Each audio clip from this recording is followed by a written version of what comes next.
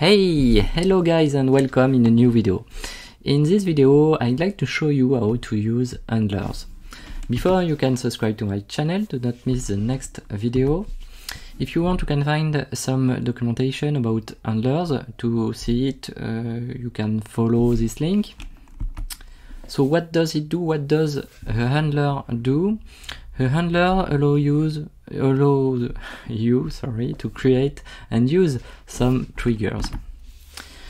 In this video we'll see it with a simple example, a short example, and in a first step we will install a simple nginx server, and in the second step we'll see how to reload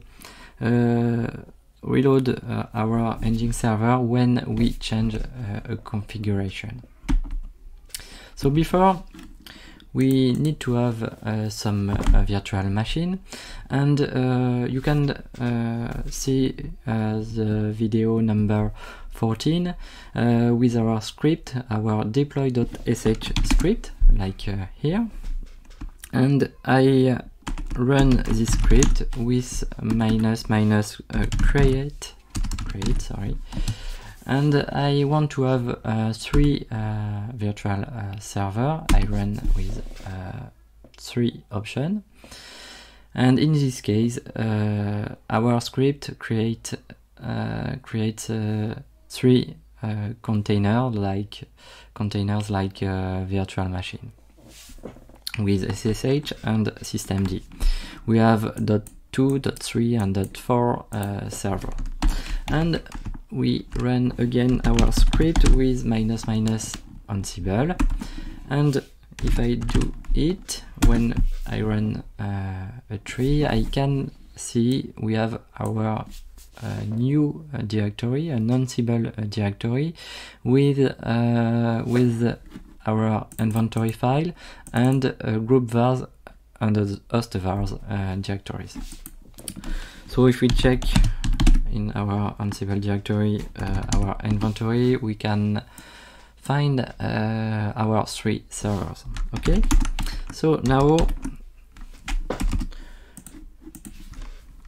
this is more easy to use Visual Studio Code, and now I open I add my folder into it, to this folder Ansible here. Okay, so where is my folder? No, yes, this one I want don't save. Okay, now we are ready.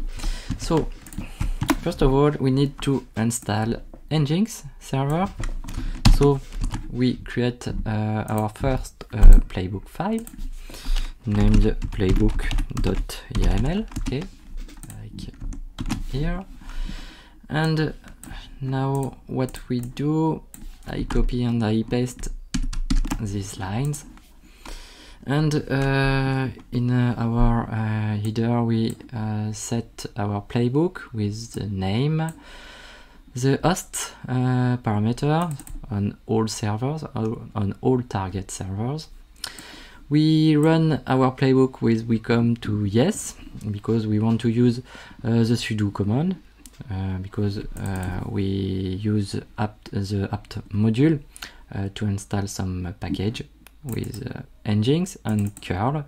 We set one variable, our nginx port variable, and we set this variable to 8888. Okay, our apt module, in our apt module we set a cache valid time to 1 hour, and we set we want to update our cache, apt cache. Okay, this is our first task. Now we can run it.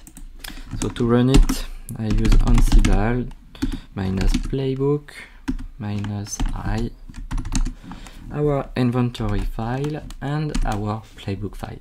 I run it, and I can now I can go into one of our server. Like here, I can use SSH 172.17.0.2, for example.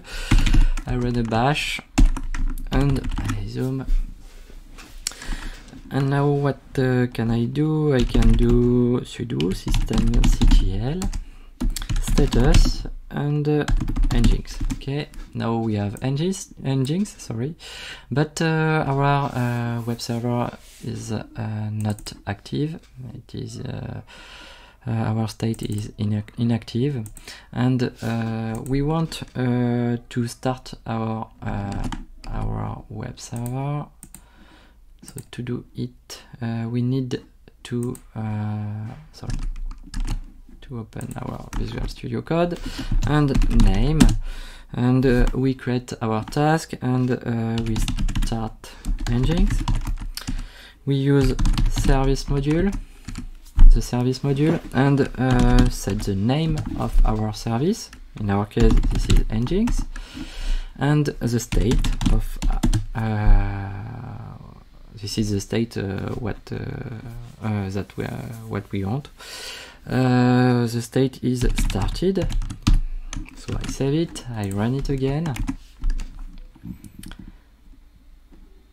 This is more quickly because we have already installed nginx, and Ansible just do the start of nginx server. Okay, so if I check again, now I have an nginx with active status, okay, and running status. Okay, so now what we want to do, we want to change the port of our vhost, and in nginx configuration we can find in /etc nginx and sit available one file, the default file, and in this file we can find some lines, command lines, but we want only uncommented lines. So to check it, we can use -v, and like here I select all these lines, I copy it, I can create a file here in the same directory of our playbook file, and I name my file vhost.conf. I save this line like here. Okay, I save it, and I can now do another task. I can remove the default file, this one. I want to remove this file to create our specific file. So I paste this line like here. So I save it, I run it again, and in our case we remove two files. Our first file, this is the file in sit available directory, and the symbolic link about this file in sit enabled with default file. Okay, so we do it. Now we can use our first template. In the last video we see how to use the template module. If you want, you can see this video number 22, sorry, and I paste it again, and what we do, we set our template module with our source file. So I copy the name and I rename my vhost.conf file like here. I set so in our playbook file we have set nginx port variable, so I use it in our template file, nginx port here, nginx port variable here, and I copy it and I add it into our IPv6 line. I save it again. And in our playbook file, we want to push this template into /etc nginx site available with a new file default_vhost.conf. Okay, this is the best practice to set our extension for the template file to .g2 extension. Okay, we set our owner and our group to root and the mod to 0644. But now in nginx, when we change the host, we need to do a reload of nginx. This is where handler take a very important. So we use this line to trigger a handler. This is the notify parameter, and we set the name of our task in the handler. So we name it reload nginx, and after what we do, we want to create the symbolic link before to reload our service. So to do it, we use the file module, and we want to create a symbolic link with our site available default vhost conf into site enabled default vhost conf. Okay, so we use the file module with a state to link for symbolic link. Okay, and now we can we have already start nginx. Okay, and now we want to set our handlers. So I copy these lines, I paste it. Be careful to indentation, because handlers is under, this line is under tasks, for example, or become. This is a first tabulation. So what we do, we set one task with a name. This name is reload nginx, the same name of our notify line above here in our template module. Okay, and this task use systemd the systemd module to pass the state of our nginx service to reload it. Okay, just we do a reload of this service. I save it, I run it again,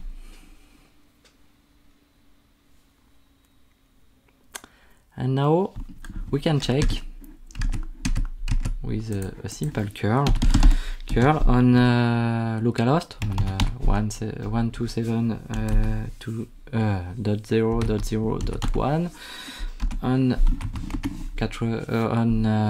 80, and we have a connection refuse because with Ansible we have changed the nginx port in our vhost configuration. So if we do the same check with a curl on 888 port, we have our output. This is a default page of nginx server.